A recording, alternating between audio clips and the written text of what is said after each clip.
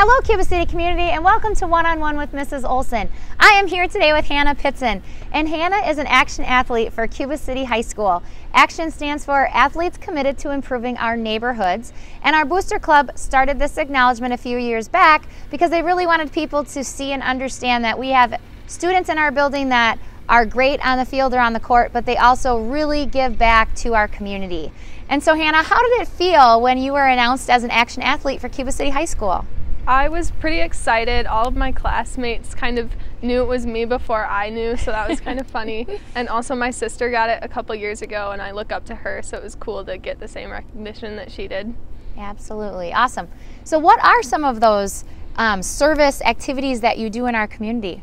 I volunteer a lot around my parish at parish picnics with our religious ed program, also with my youth group and other school programs like Leo Club and FFA.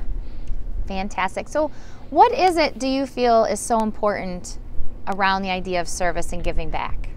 I feel like our community gives so much to us to help us throughout our lifetimes that it's just really important to give back in any way that we can. Which makes you a great role model for not only our school community and other students your age and younger, but also outside of our school community. So we really appreciate that and want to thank you for that. Thank you. I have one question left. What is something you really love about Cuba City High School? I really love the staff. Everyone is just so helpful, and they're always willing to put in extra time just to help out students whenever they need it. Fantastic. Well, again, thanks Hannah for being a great role model, and thank you Cuba City community. Have a great day.